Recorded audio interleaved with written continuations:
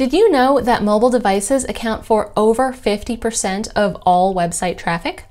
That's why it's more important than ever to make sure that your website looks fantastic on tablets and smartphones in addition to computers. Keep watching to learn about 5 common mobile responsive mistakes and how to avoid them. Hi there, I'm Christine with Thrive Themes, and in this video I'll be going over some common mistakes that people make when trying to build a mobile responsive website, and I'll show you some techniques that you can use instead. Now, if you've made any of these mistakes before, don't feel bad. You are in good company. We've all made them. But before we dive in, there's 3 things that I think will be helpful for you to know first. Number 1, if you don't want to deal with any mobile responsiveness, you're in luck because all of the templates that come with Thrive Theme Builder and Thrive Architect are mobile responsive right out of the box. All of the theme templates, page blocks, and pre-built landing pages already look really good on tablets and smartphones, so if you're pressed for time, you can stick with those and you'll be all set. Number 2 is knowing the difference between an absolute unit, such as pixels, and a relative unit, such as percentage. Absolute units, such as the pixel, are fixed measurable units. Relative units, such as percentage, will scale in relationship to another object, which in the case of mobile responsiveness is usually the container immediately surrounding it. Number 3 is knowing that there are certain breakpoints that will determine which version of a website will be displayed. The breakpoints in Thrive Architect and Thrive Theme Builder are as follows. Any viewport wider than 1025 pixels will display the desktop version of your page. Any viewport narrower than 1025 pixels but wider than 768 pixels will show the tablet version. Any viewport narrower than 768 pixels will show the mobile version. Now, you don't need to memorize the exact numbers, but just knowing that they exist might help you to understand what's going on behind the scenes. So let's dive into mistake number 1, starting your responsive design process with mobile devices. Here at Thrive Themes, we recommend designing for desktop first, tablet second, and addressing mobile design last. Now, just to cover our bases, what's going to happen if you start designing in mobile mode and then work your way up? Well, it's just a lot more work. And that's because when you begin your designs in desktop mode, they'll cascade down to smaller screen sizes. And typically in Thrive Architect, you don't need to make huge drastic layout changes in tablet and mobile mode. It's usually just minor tweaks. But if you start in mobile mode, when you get to tablet mode, you'll have to make the same customizations all over again, and then again when you get to desktop mode. So depending on your layout, you could potentially triple your workload. So we definitely recommend starting with desktop first. Mistake number 2, using huge padding and margins. As a general rule, padding and margins should be used for minor spacing adjustments. Large adjustments, such as moving an element that's currently on the left side of the screen to the right side of the screen, should generally be done with alignment and advanced positioning options. So let's look at an example. Let's say that you'd like to display this image that's currently on the left. You want it on the right side of the screen. You might be inclined to just use a margin of, say, 800 pixels, but let's see why that doesn't work. All right, so it looks okay on desktop. Now if we go to the mobile mode, it's gone. And now you are messaging support and you are cursing Thrive Themes. It's actually still there, it's just off screen. So instead of using large pixel numbers to place elements on the page, you can do one of 2 things. Number 1, you can use alignment and relative positioning. So let's go back to the desktop mode. Let's get rid of this 800 pixels and let's just align this to the right. So that already did it, but you can also fine tune this positioning if you go to the relative mode down here, and you can increase these pixels as you like.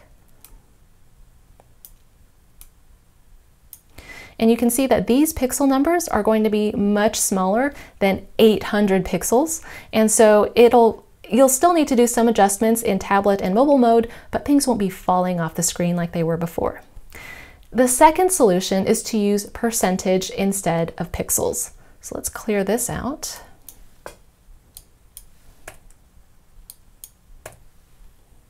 All right, so to use percentage, we'll just click on this little PX here and we'll select %.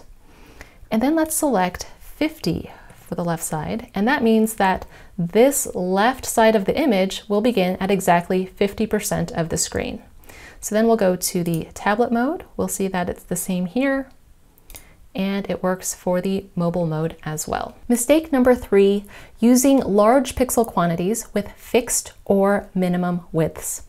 So elements that are assigned a minimum width will display the specified size or larger.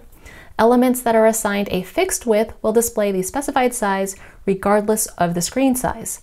So now what's going to happen if a fixed width is larger than the screen size?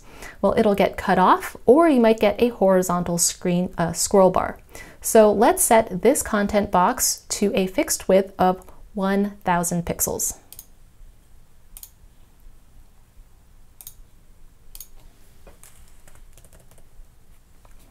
And let's see what it looks like on tablet. We can see that it gets cut off on the right side here, and on mobile it gets cut off as well. So how do we avoid this situation? Solution 1, you can use the percentage unit instead of the pixel unit. Because remember, percentage will scale the element proportionally to the container around it, where the pixel unit is a fixed measure. So let's go back to the desktop view. Let's get rid of this. Let's change this to a percentage. And let's say that we want this to be about 80% of the width of the screen. So now when we go to tablet view, that works fine. And it looks just fine in mobile as well. The second solution is to use max width. The maximum width setting will display an element so that its width will never exceed the quantity that you specify. And this translates well to smaller screens because the width of the element will automatically size to fit the screen. So let's go ahead and make this a max width. Let's get rid of this. And let's make this a max width of 800 pixels. So on desktop, that will limit the width to 800 pixels. And if we go to tablet view, you'll see that it has resized so that everything is still on the screen. And on mobile view, it did the exact same thing. Mistake number 4, using columns when another solution works better. One of the most common mobile responsive design challenges that you will likely come across is figuring out how to place two elements next to each other while keeping them aligned properly across all screen sizes. So a common thing to do is something like an icon next to text. The problem when using columns is that the icon is aligned right and the text is aligned left. So when viewed on a cell phone, this is how they look. Not so great. You can definitely use columns and you can adjust things to make it work on tablet and mobile, but there are two other solutions that you can use. Solution number 1 is to just use the styled list element. So let's see how that works. So here we have a styled list element. Let's just go ahead and get rid of the ones that we don't need. So now let's substitute this icon for an icon that we want. Let's just go ahead and choose this one for now. And then you can just change your text to whatever it is.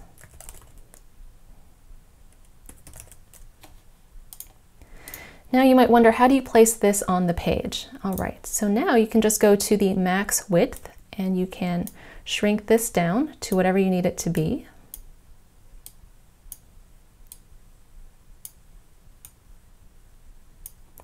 And then if you want it aligned middle, you can press the the align center button or the align right. If you want it just a little bit away from the right side, you can go to advanced and relative positioning and play with positioning that way. Solution 2, use max width, absolute positioning, and a content box. Personally, I like this method because once you understand it, you'll be able to apply it to several different elements, not just ones involving icons and text. So let's see how this works. Let's add a content box to the page.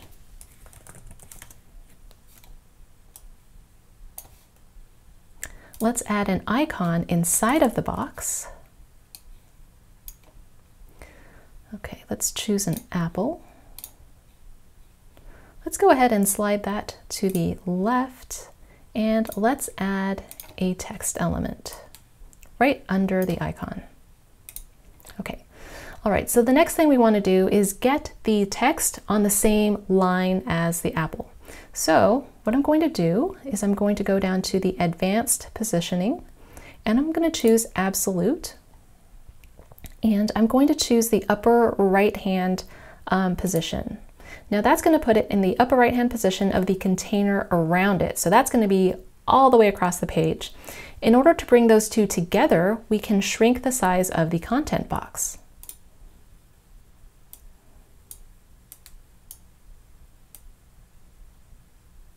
And now to make the text more level with the apple, we'll make sure that's highlighted, go back to absolute positioning, and then use the directional fields. All right, so now we have the two elements inside of a content box.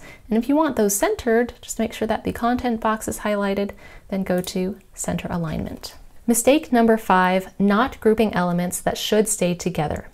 One of the most frustrating challenges with responsive design is when you build something in desktop mode and then tablet and mobile mode just doesn't look right. So let's take a look at this. We've got this on desktop, and then when we shrink the browser, yeah, our text jumps out to the right. So the problem here is that there's nothing forcing these elements to stay close to each other. There needs to be some kind of structure to group these elements together and have them stick together. The solution is to simply place both elements inside of a content box. So let's see how to do that. All right, so let's add a content box to our page. Next, let's add an image inside the content box.